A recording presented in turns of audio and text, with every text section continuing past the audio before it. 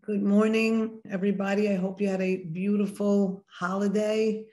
It's nice to be back. I missed everybody. We have some dedications today. We'd like to learn in memory of Leah Bat Miriam, Mrs. Leah Abadi. Also, Yeshaya Ben Laura, Mr. Charlie Saka Alav Hashalom, a real trailblazer, a legend in our community. For the refuah shelema of Rachel Bat Leah, Rachel Sarah Bat Camila, Yafa Esther Bat Rachel. We also are learning in honor of Shirley and Michael Carey for their kindness and generosity. I received a text today from my friend Ruth Lazar, and it is Yom HaShoah, so I would like to incorporate that into our learning today. And it said, if we held a moment of silence for every victim of the Holocaust, we'd be silent for 11 and a half years. I also would like to dedicate our learning today to elevate the precious souls of the innocent victims that perished. Most of them were really heartlessly murdered, and it's something that we need to acknowledge.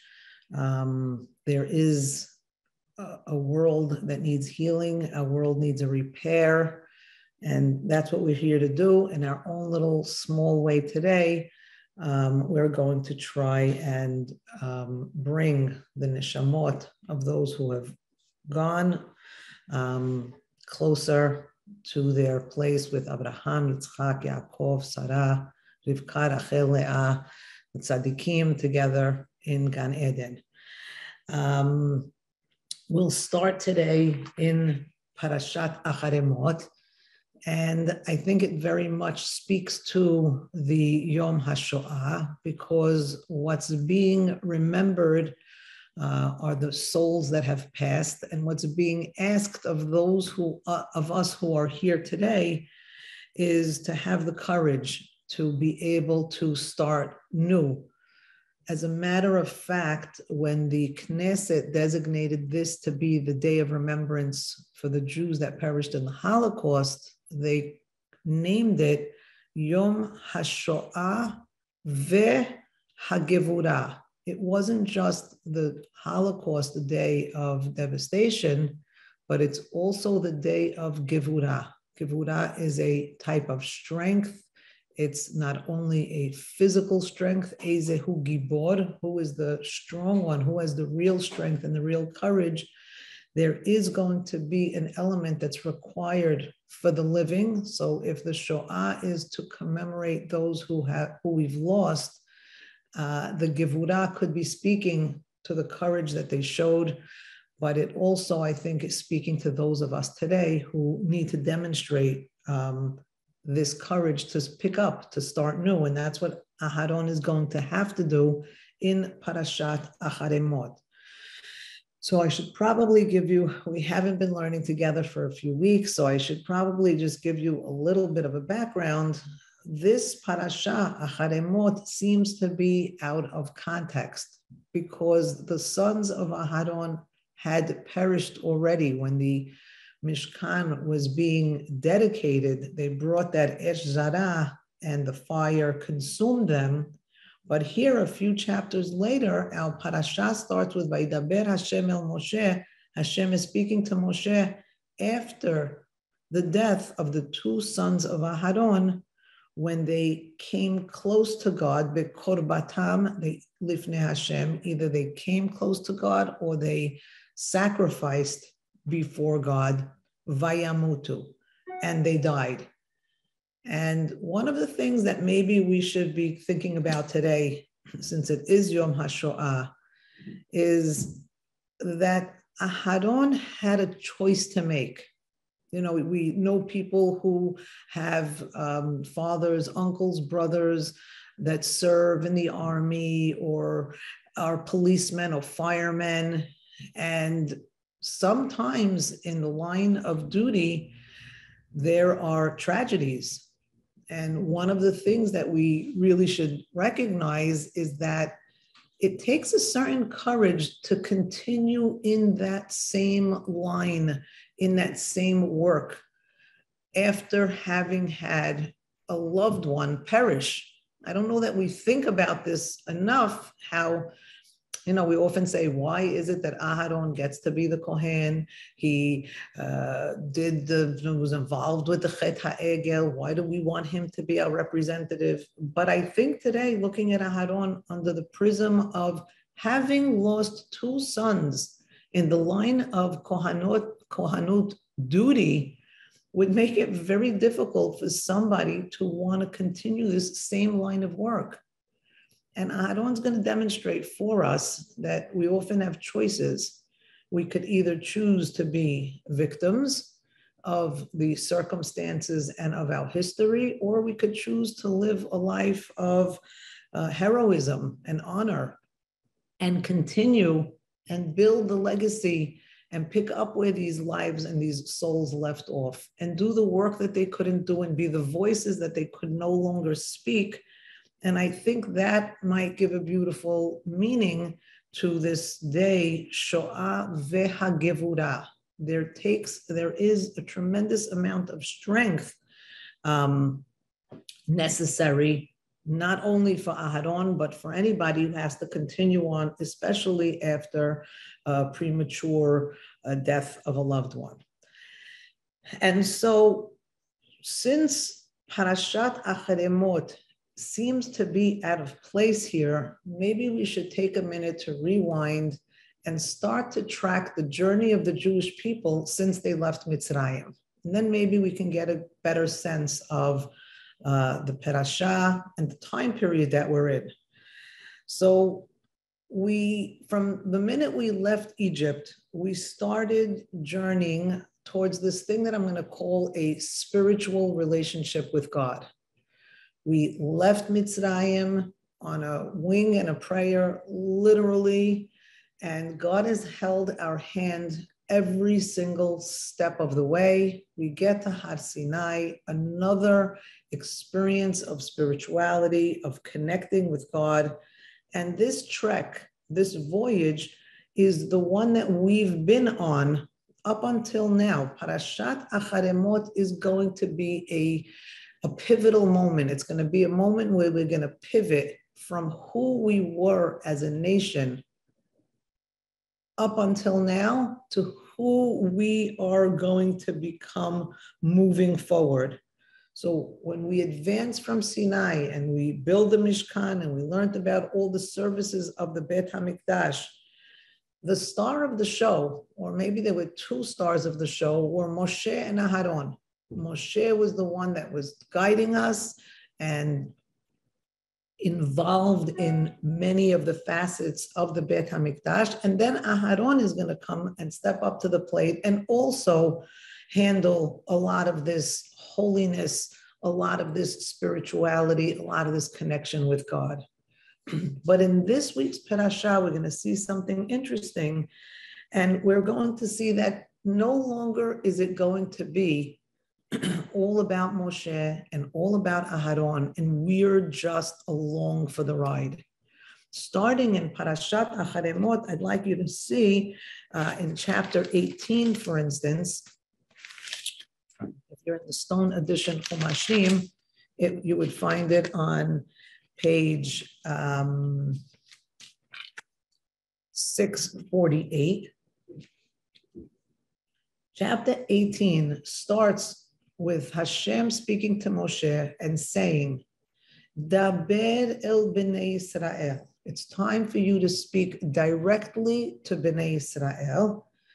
And I want you to tell them, I am God, Hashem, their God. And then he puts this verse, and I think this pasuk depicts for us what the entire parasha, the orientation of the parasha. It says, Kema'aseh eretz Mitzrayim. Whatever they did in Egypt, or whatever the Egyptians' behavior was, Asher yashavtem ba, that place where you dwelled, lo ta'asu. In English, we would say, leave Mitzrayim behind, leave it in the past. Lo ta'asu kema'aseh eretz Canaan. I'm sorry. Asher yashavtem ba lo ta'asu, the land of Egypt where you lived, don't do that. And then it says, ukema'aseh eretz Canaan. And according to the behaviors, the cultures, the environment that you're going to find in Eretz Canaan, asher ani mevi etchem shama, that I'm bringing you there, also lo ta'asu. Don't do that. Ubechukotehem lo telechu. Don't follow their ways. We're at a threshold here. And if we turn around, we see Mitzrayim in our rear view mirror. And if we look forward through the windshield, we're seeing Eretz Canaan. And God is telling us in this pasuk, you don't want to go back to where the culture was one of the Egyptian practices, and you also don't want to adopt what the Canaanim are practicing. You're straddling right now these two civilizations, but I have you here in no man's land. I have you here in the middle of the desert, because first you have to create and understand and absorb and embrace your own culture, your own laws, your Elohei Abraham, Elohei Yitzchak, Elohei Yaakov. You have your own heritage. What happens when we go to countries that we're hosted by, we very often adopt and adapt their cultures. Now in the desert, there's nobody but us and God. And here in Parashat Ahare, the switch over, the transition is from Moshe and Aharon telling all this to us to our being able to absorb this for ourselves. And why this, I brought you to this pasuk, besides that it's the threshold, Moshe and Aharon are going to be connected to the Mitzrayim component of it. They're not going into Canaan. They're not going to be part of your future physically. Of course, spiritually, they are going to always, their teachings till today will always remain with us. But here, this parasha, Parashat Ahare, is giving us this sense, this placement. And what happens here, because we're learning it, and we're going to see that a lot of the parasha deals with Yom Kippur and the Sele Olah and the Sele Azalzel and the sanctity of life and the sanctity of blood and the sanctity of the land and how we have to behave. But here, with Aharon still being at the forefront, he's our poster boy. He's the one who we are looking at. What we really have to recognize is that what Aharon had to contemplate is the very same thing that we have to contemplate today. And we have to contemplate, or we have to be able to blend a notion of the sanctity of life and a life of sanctity.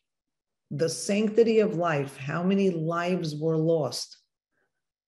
And a life of sanctity means, what are we going to do? How are we going to move forward? How are we going to pick up the pieces?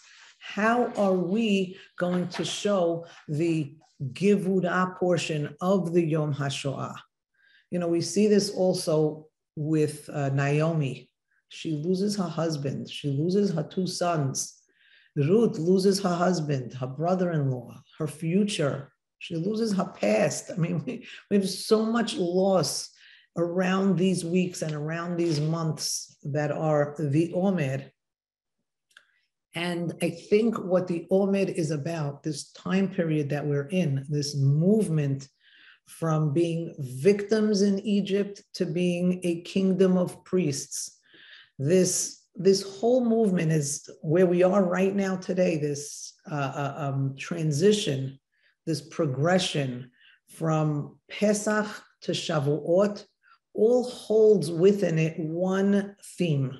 So I'd like to start by saying, if we consider Moshe Rabbeinu, for instance, he is, I would think, the person most synonymous with the Passover holiday.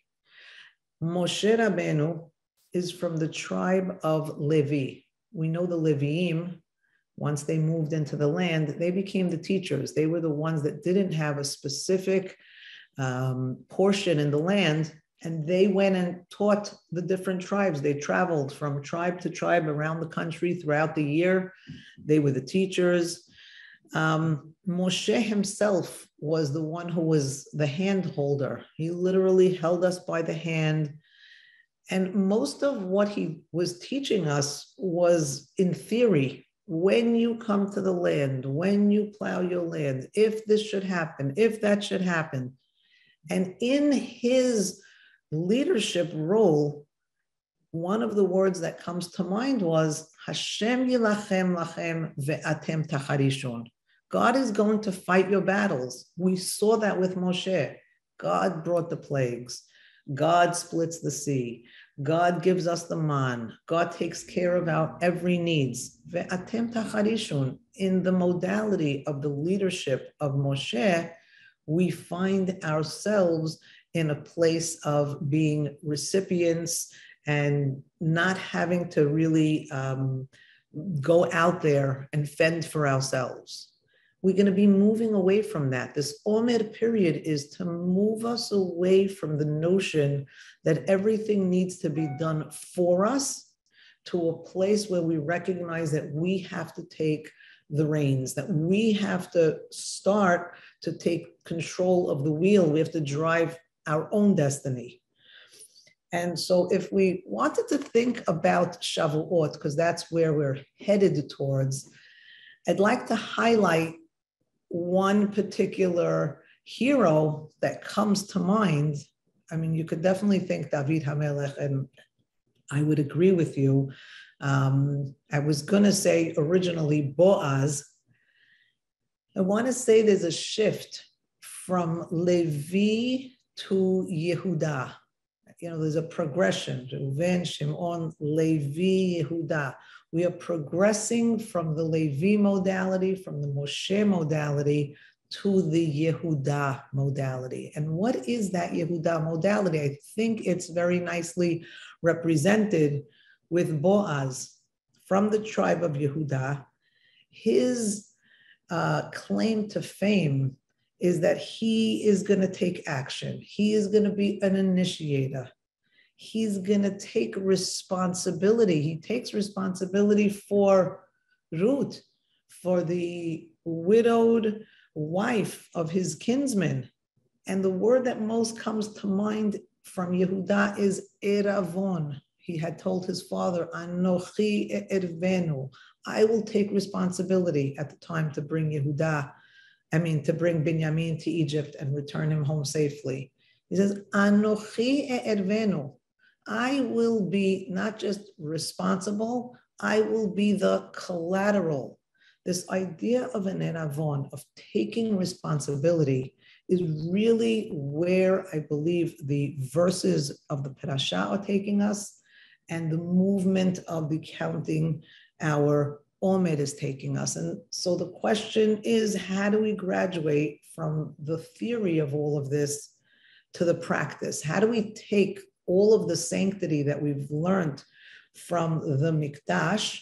And that's what we've been talking about for the past bunch of Parshiot, was the sanctity of the Mikdash and its vessels and its practices and its sacrifices and the performances that we make there. But how do we take all of that and bring it into the real world, into real live application?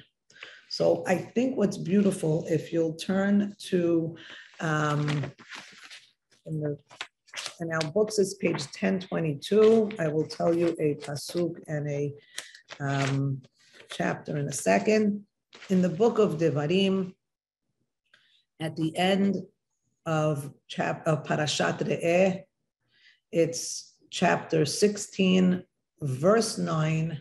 I think the way that the Torah describes the counting of the Omer is going to be a huge source for us to understand this progression, the progression from Pesach to Shavuot, from being victims to being kings.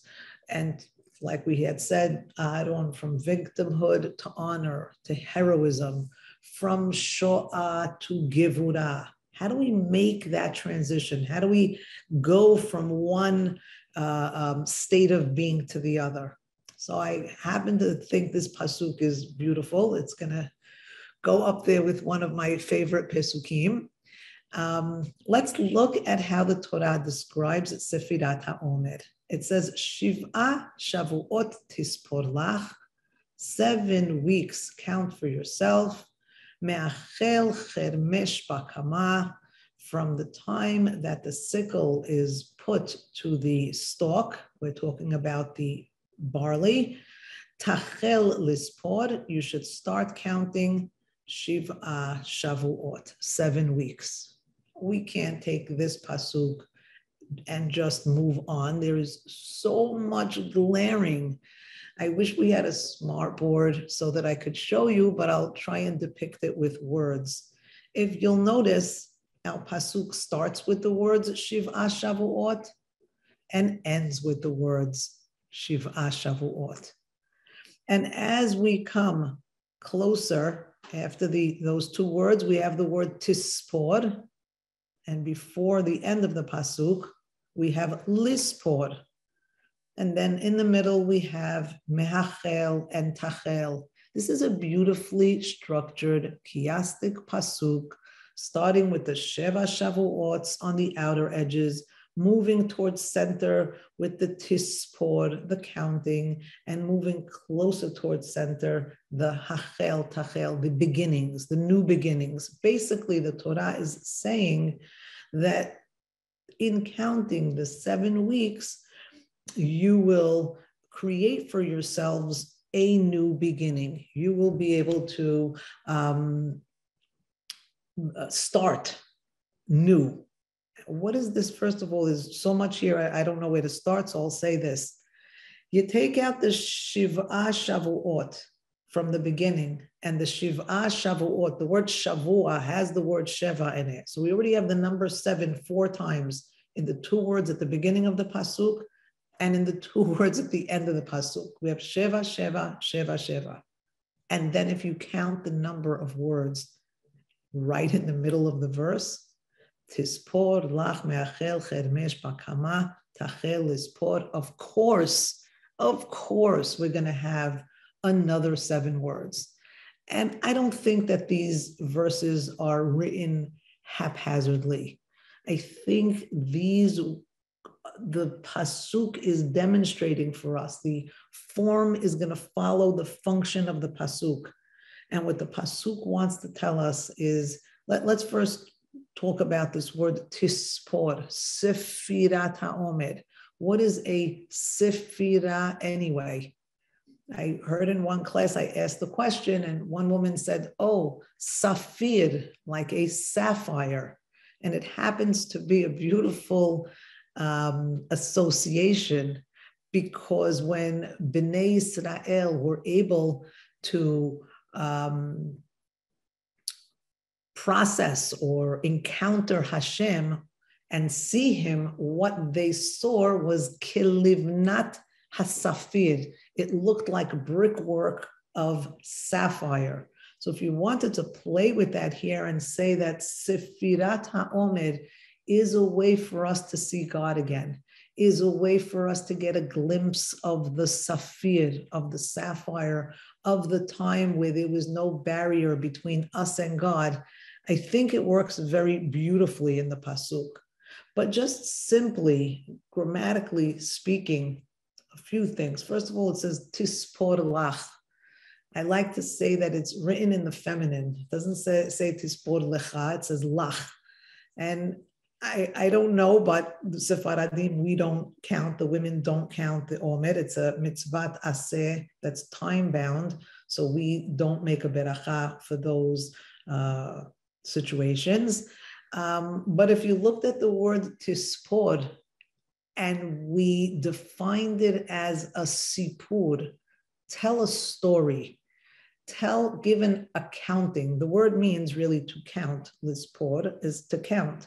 But how do we count? By giving an accounting, by telling a story, by writing a book, a sefer.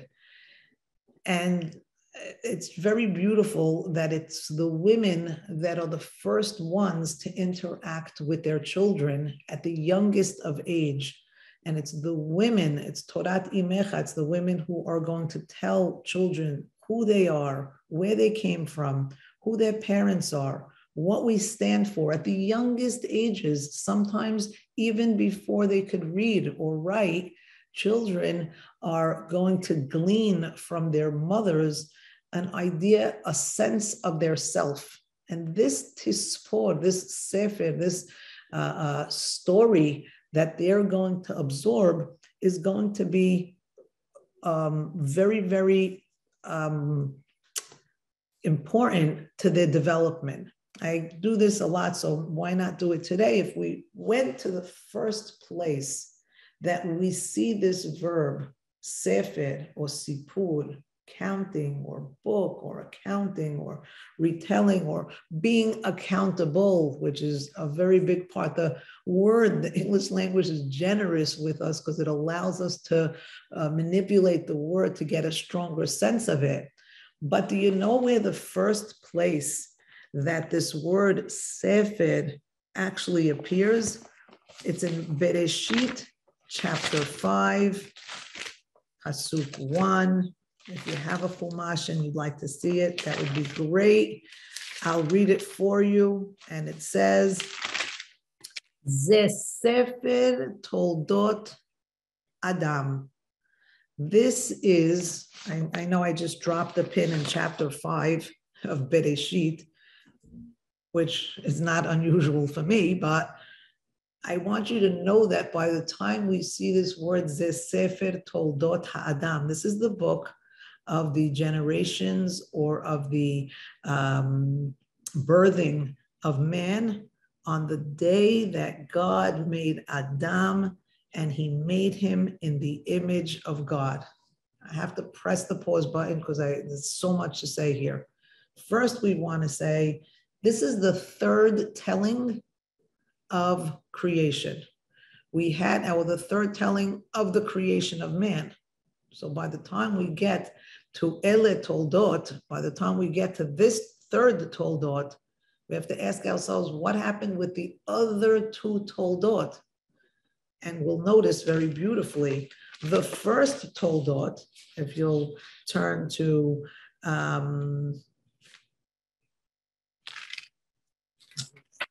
here, Toldot.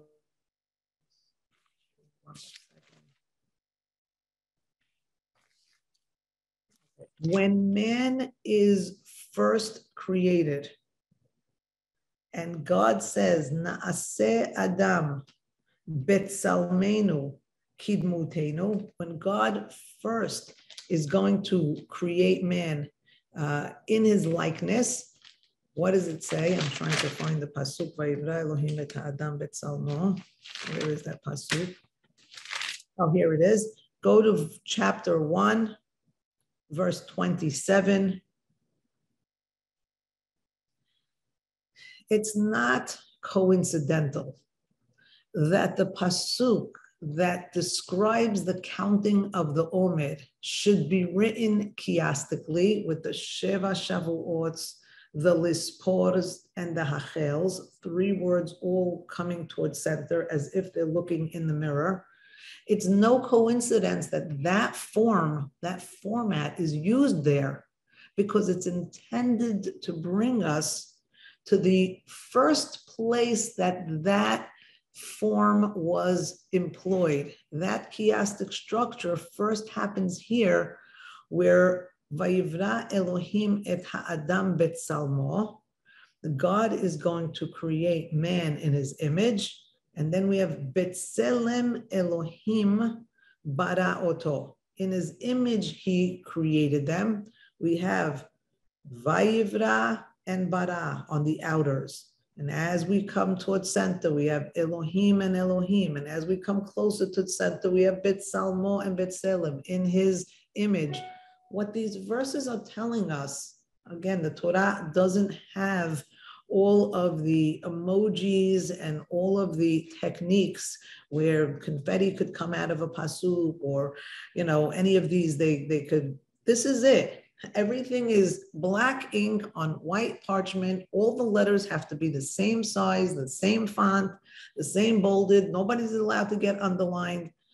And for the Torah to make a point that Sefirat HaOmed is very closely connected to the creation of man, and we're going to call it Tispod. It could have used the word Timnot or Naso. We have other words that the Torah uses with counting, but it's going to use the word of a Sefer. It wants us to take us back to Sefer HaAdam.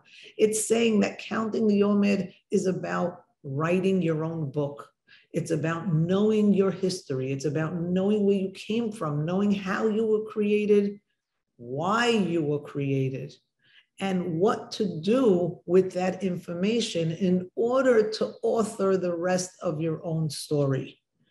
And if we start to see that comparison, then we will understand that God had created us originally, first and foremost, and he gave us a Sefer Toldot HaAdam. There are 3 Adams that are created for a purpose. The first Adam, the first time it tells about the creation of Adam, we could see it as God being completely in control and dictating what he can, what he can't do. We didn't have much autonomy. We were still in the Pesach state. We were still just following orders. We were being told what to do. We weren't supposed to think for ourselves. And as we progressed to the second telling of Adam, which takes place in chapter 2, verse 4, Ele toldot hashamayim v'haaretz. And in that same, in verse 7, it says, Vayitzer Elohim et ha'adam. Man is recreated a second time. He was created in chapter 1. Now he's created in chapter 2 again. Is it the same man and the same creation? Clearly not. By the second creation, we see the huge shift, and we see it specifically in verse 4 of chapter 2, where God had created the world from Shamayim to Aretz, and by verse 4, the world is being asot, is being made from Aretz to Shamayim. The orientation, the energies from above to below that created the first man, in the telling of the second creation of man, those energies are now flowing from below to above. This idea of Aretz to Shamayim, this idea that we are being created from the Adamah. So I want to get this understanding that Sefirat HaOmed is a progression. And where we're going to go, I know we stopped counting the 49th day, and then the 50th day is Shavuot. But what's happening along the way, what happens to Adam in his creation, what happens to the Jewish people in their journey from Mitzrayim to Eretz Yisrael, what's happening to us today from day 1 of the Omed to day 49 of the Omed, it's all part of the same story.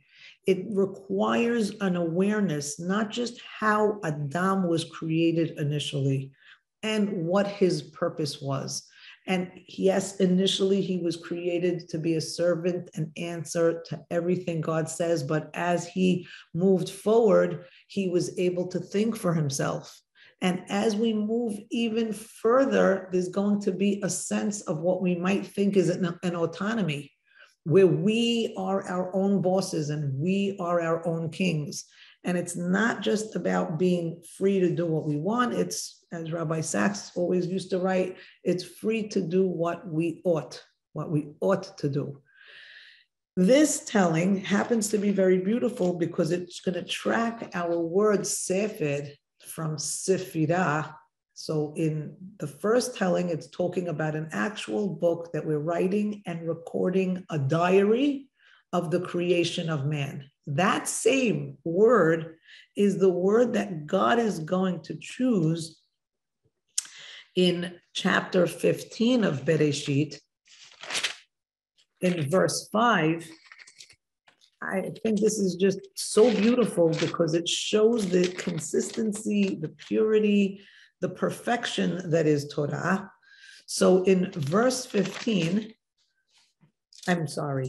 in chapter 15, verse 5, and since I dropped the pin, I'll give you 2 seconds to orient yourself with these verses. For those of you who don't have Humashim, this is where God is speaking to Abraham. And he's telling him, I am your magen, I am your shield. You're going to have a lot of sachar. And Abraham asks, what do you mean? I don't even have a child. And God says, don't worry. From the one that comes from within you, he's going to be your inheritor. And by verse 5, it says, Vayotze oto hachutza. He takes him outside. So God is taking Abraham, and we have to start to ourselves picture the significance of this. Imagine Abraham is in a tent and all he could see are 4 walls, and he's narrow and he's restricted and he doesn't have a view of the great outdoors. So the first thing he does is he takes him hachutza, he takes him outside. And start to picture the Jews in Egypt. They didn't have a scope, they didn't have a frame of reference. All they knew was going from work, from home to work, from work to home. Here, God is saying it's time to step out of your box.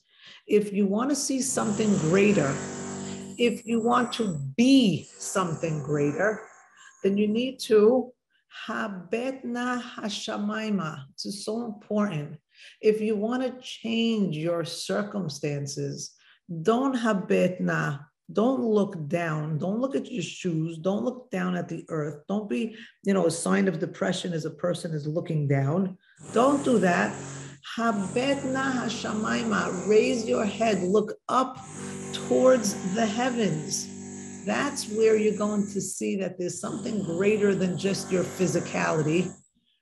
Usefor hakochavim. I brought you to this pasuk because I wanted you to see that the word that God is using for the stars is sephor. Count the stars. Im tuchal lispor. That word appears twice. If you could even count them, that's how many your children are going to be. What is God really telling Abraham? We know he's not telling him count the stars, because that would be something that's humanly and physically impossible. Nobody could count the stars. They're infinite. But what is God telling Abraham? He's telling a few things to him, and I think one of them relates very nicely to the Yom HaShoah. Let me see if I can make this loud. I'm sorry for the background noise. Oh, no. No. Sorry. I'm hoping you could hear me. Linda, could you raise your hand if you could hear me or wave? Okay, good. I'm going to try and be as loud as I can. There's drilling upstairs. I apologize. I think what God is telling Abraham when he tells him, Sefor HaKochavim im tuchal, he's telling him, let's first reference the Yom HaShoah. What are stars? Do stars have their own light, or do they reflect light like the moon? Stars are actually like suns. They emit their own light. And when are stars best seen? If you're an astronomer, if you have a telescope and you want to see the furthest nebulae, the furthest lights in the sky, the optimal time to see them would be when there's no light of the moon to cast any fog or shadow around those lights. If we think about it really clearly, we'll recognize that the new moon, the Rosh Chodesh, is the best time to see the stars. That's when their own light is not going to have to duel or fight with the light of the moon.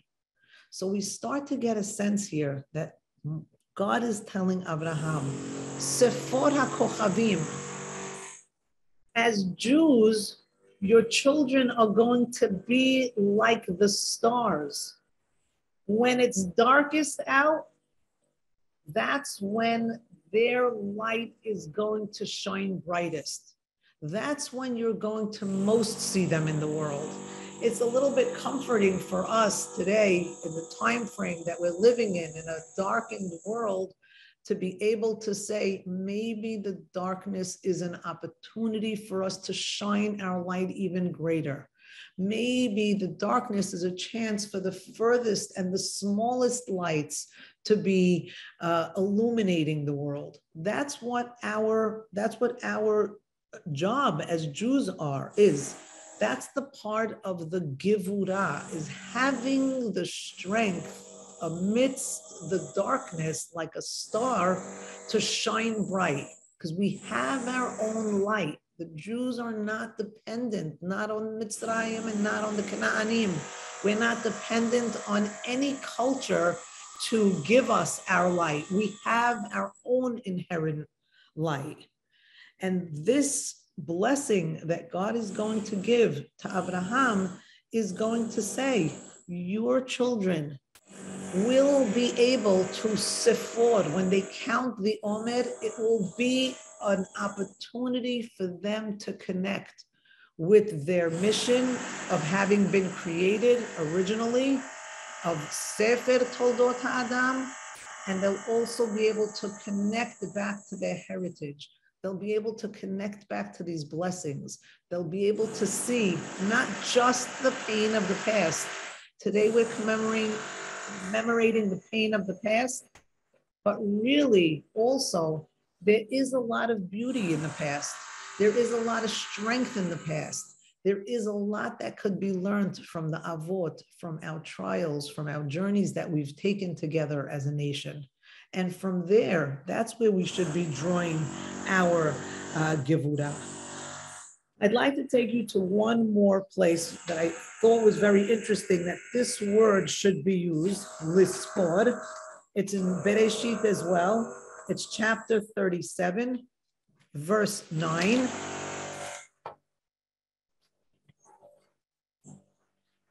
And for those of you who don't have a Chumash in front of you, I took you into Parashat Vayeshev, chapter 37, verse 9. I took you there. It's the story of Yosef telling his dreams.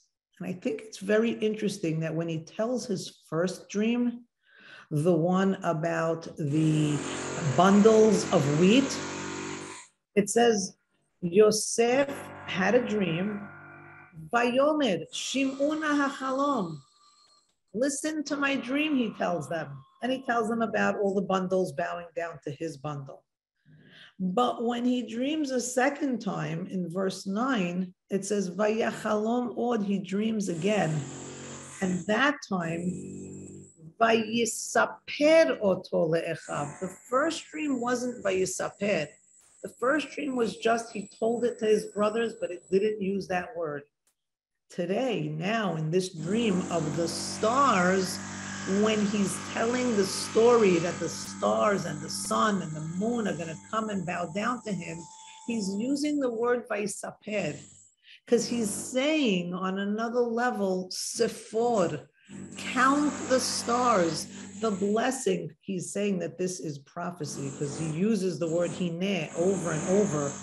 He says, Hine chalamti, Hine hashemesh. He uses that word over and over.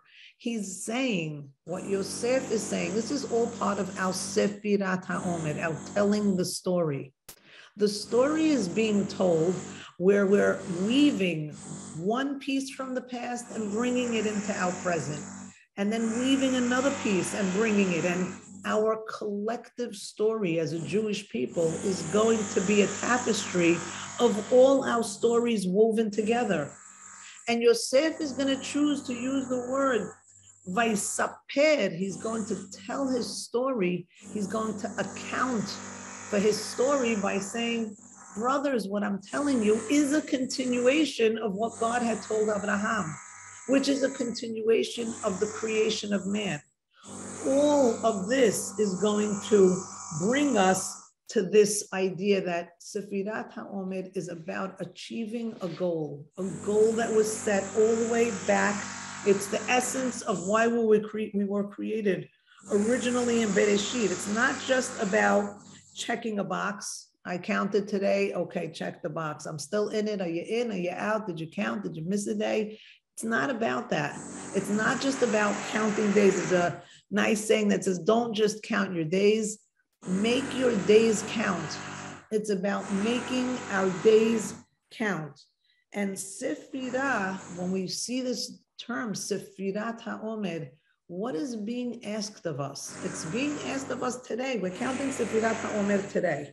I'll say this. Since the original leaving of Mitzrayim till today, we're still counting every year the same 49 days from the second night of Pesach all the way to Shavuot. It's the same 49 days for generations now, for millennia already. So what is actually being counted? We're being asked every generation, and I know we sit down to the Seder and we talk about the stories of the past, but what the great rabbis really wanted us to do with the Haggadah is to tell our own story to our children. Vehigata lebincha bayom hahu. Yes, tell them about what happened 2,000 years ago, and also about what happened 1,000 years ago. But don't forget to tell them what happened 100 years ago, about your own parents, about your own grandparents, about what happened last week and yesterday, and how that's all part of their sefer. That's part of how they're being counted. That's part of their sipur. That's part of their story. A few years ago, Bet Torah invited Nancy Spielberg. She had directed a film, and it was called Who Will Write Our History? Very interesting. It was about a group of people. They called themselves the Oneg Shabbat. That was the name of their group. And the idea was that these people were documenting, they were collecting wrappers, posters, pamphlets, newspapers, shoes, anything that they could that would tell a story. They were creating a literary time capsule of the time that they spent in the Warsaw Ghetto. And one of the things that she said that was pretty chilling to me was that in the same box, in the same memory box that stored a poster, a huge poster about a concert that was being held and where it was being held and the forum and the date and the time, there was also another poster. So that was a poster about the concert. There was another poster about a curfew, the curfew of what time the Jews had to be locked back into their homes. And to see both of these realities at the same time, it was just so chilling. It was a little bit scary or eerie. So let's go back to the simpler version of what I believe today our Sefirah is taking us towards. So we had said originally it's taking us from Pesach to Shavuot? Yes. It's taking us from Moshe to Boaz as well, from a place where we were needing to be handheld to a place where we are responsible for ourselves. And once we're responsible for ourselves, we're responsible for others, for our community, for our world as well. It's taking us from a place of being victims to a place of being kings. There's another element, there's another layer that could be folded on top of this Omer time period. It takes us from the time period of the barley to the time period of the wheat. The mincha, the offering that we wave on Pesach is one of barley, and the Omer HaTenufa, the wave offering on Shavuot, is going to be one of wheat. And so too, in this transition, in this movement from slavehood to freedom, from dependency to autonomy, part of this movement is depicted with the barley and the wheat. So barley is typically known as the food that's fed to the animals. The barley was one of the cheapest grains known to man. It was unrefined. It was not something you would ever find on the king's table. It was for the, unfortunately, poor people who couldn't afford a refined grain, and for the animals. Today, of course, we might have a totally different view on barley. Today, with all the organic and whole grain, barley is considered to be a very, very expensive, by the way. If you want to buy something whole grain, it's more expensive today. But back then, the barley, I sometimes liked to reference the idea that Shlomo HaMelech had written. He said the barley, if the barley had a voice, if the barley had something to say, what would the barley say? He would say, Tefillah la'ani. The barley is like the prayer of the poor person who is asher ya'atof, that is constantly swaying, that doesn't have a foundation. You know, the poor person, he's like dust in the wind. He doesn't know where he's going to wake up tomorrow. He doesn't know where his next meal is going to come from. The barley is the state that the Jews were in when we first left Egypt. We didn't know what was going to be. We didn't know what was in front of us. It was very hard for us to have any sense of grounding or security. And the barley is described by King Solomon. He says that he is, the Ashkenazim call it shuckling. The barley is always waving. And asher yishpoch sicho. What does the barley do? He's constantly pouring out his soul. And he's in constant asiyach is a conversation. He's in constant close conversation with God, because every step he takes, he's dependent on what God is going to give to him. And that is where we were, or where we are at the beginning of the counting of the Omer. And then the genius of King Solomon is he describes the wheat. And he says, what is the wheat saying? If the wheat had a voice, what would he say? And it would surprise us. The wheat says, Mima amakim keraticha Adonai. Hashem, I'm calling you from very far away. The wheat seems to be saying, or King Solomon wants us to understand, that the wealthier and the more refined we are and the more secure we are, we're actually the furthest away from God. We're not in constant need. We're not hand to mouth. And so when we call out to God, Mima amakim keraticha Adonai, we're calling out to God from the depths, from the bottom, from the furthest place.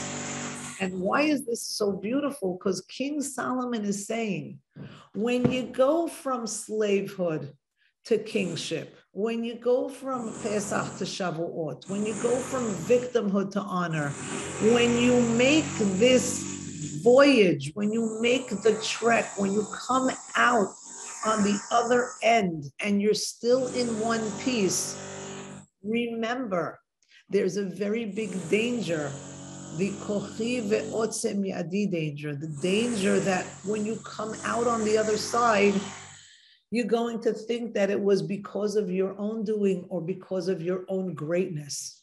And that's why King Solomon comes and says, when you get to the place of wheat, when you come to the place of refinement, of stability and security, don't forget keraticha, to call out to God and to recognize that's our most vulnerable state. The place where we think we're strongest physically is actually the place where we are weakest spiritually. Our physical weakness is conducive for spiritual strength. I always think of Tevye from Fiddler on the Roof. The poorer he is, the closer he is to God. The more he needs to count and call out to him at every minute. Sefirat HaOmer. We're counting, we're calling, we're connecting, we're writing a story. The story that we write must have our past. It has to be complete. The Sefirah is not complete. If you miss a day, if it's broken, you don't make a beracha anymore. The Omer is only complete when one edge of it is touching Pesach. It's picture yourself with one hand, one finger touching all the way, stretched out, touching Pesach, and your other hand is outstretched in the opposite direction, and it's touching Shavuot. This straddling of Pesach and Shavuot, this completion, this completeness of the Omer being anchored on both sides by Pesach and Shavuot is what's going to anchor us. It's what's going to balance us. It's going to take our story and say, where have I come, or where I've come from must be connected to where I'm going.